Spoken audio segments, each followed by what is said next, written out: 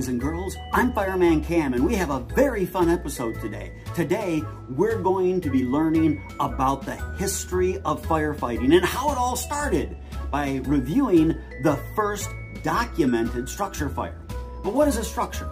A structure is a building or another object constructed from several parts and make one standing structure. Come on, let's go find out more.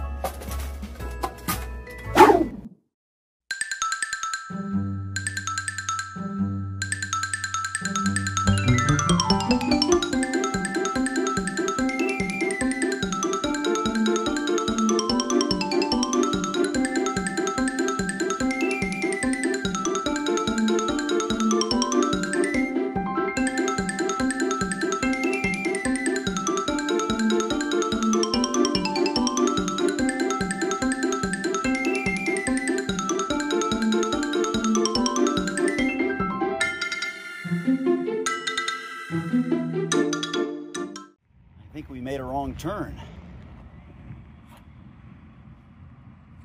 I'm gonna go ask that father over there getting ready for the baseball game for directions.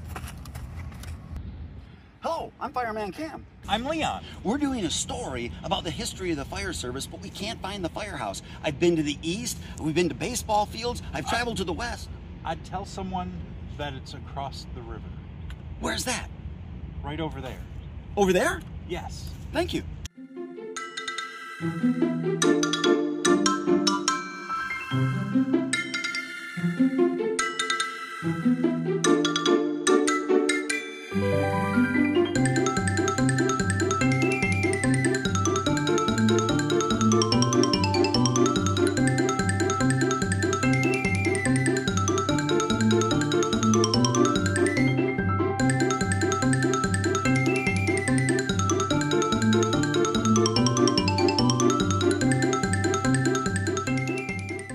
Fire was first discovered by us humans over 1 million years ago, but the first documented structure fire wasn't until 1608 in the colony of Jamestown. Captain John Smith was an English explorer, colonial governor, and author, amongst other things. He played a very important part in the development of Jamestown, Virginia, and we have Captain Smith's journal entry from that day. Right here. Let's take a look.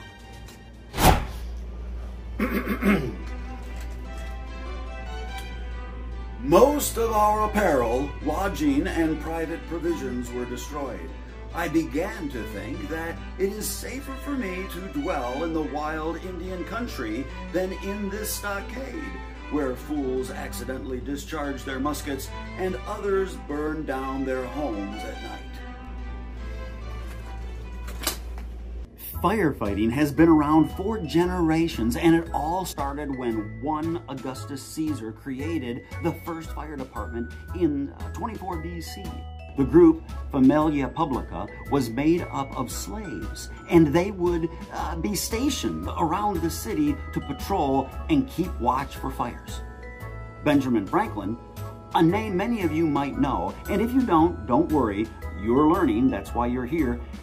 Benjamin Franklin was one of our founding fathers, and he created the lightning rod, amongst other inventions, which led to the discovery of electricity.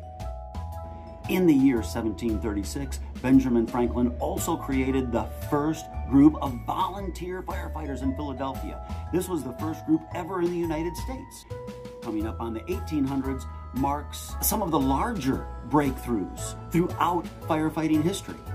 In 1841, the first steam-powered, self-propelled fire truck was created, and it was a big game changer. Before that point, our fire trucks were carts or wagons being pulled by horses led by the mighty and iconic fireman's best friend, a dog. Or more iconically, the Dalmatian. But that's not important, because right now we're talking about the history of putting out fires. Long ago, before the convenience of the cart, firemen used fire buckets in order to put out fires. As tedious as that sounds, all citizens of the town were required to leave a filled fire bucket of water outside at the door in the event of a fire, so that the firemen don't have to run back and forth to the nearest watering hole. Now, jumping back to the 1800s, in 1841, there was the invention of the fire truck. But it wasn't until 1868 when the aerial ladder was invented. An aerial ladder is a large, extendable ladder that can reach up to 100 feet in the air. That's about the size of 100 Maggie Mays. Thanks, Maggie. By 1910, fire engines had become motorized. They only evolved more and more from there. Fire trucks now are standardized with ladders, sirens, and all the latest technology to make them as safe as they can be and well equipped for any problem. We as firemen work as hard as we can to ensure your safety, and today we are recognized as an all-hazard response. All-hazard response units mean that we don't only come to the rescue for fires, but also hurricanes, floods, tornadoes, earthquakes, and oil spills, to name a few. That means no matter what, we or other trusted members of our fire team will always be there to help you at any time of the day or night. If you need help in case of an emergency, just dial 911 and we'll be there to get the job done. Now, we may be an important member of the life-saving team, but we don't do it alone. We have help from other first responder friends like EMTs and policemen. We'll learn a little bit more about other first responders in future episodes. Now, we have only one more important, very important team member in all of this, and that is you.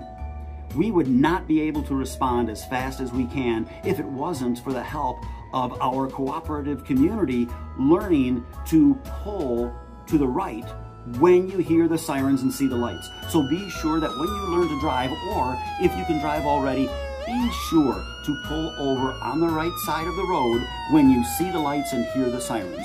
Don't try to speed up and make that turn before we get there. Just pull over, and I promise we'll be by you in a flash because of you clearing the way.